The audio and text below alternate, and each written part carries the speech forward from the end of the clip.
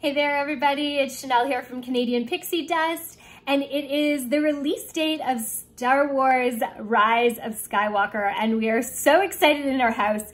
So I thought I'd do a little DIY video. I am busy making Christmas presents, and one of the presents I'm making this year is personalized coffee travel mugs. They are the Starbucks ones that you've seen, the plain white ones in the Starbucks. They're $2 here in Canada. It's a great deal. It makes a really cute gift, and it's fairly inexpensive.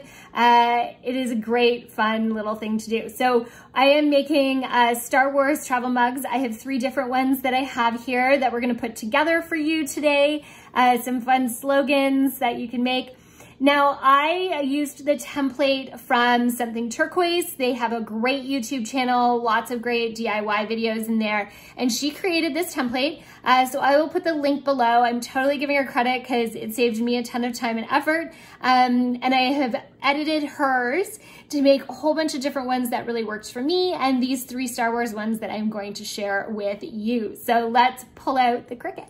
Here's the 3 templates here. As you can see in the first one, I've added a name, and I'm just using that extra vinyl that's in the middle so it doesn't go to waste.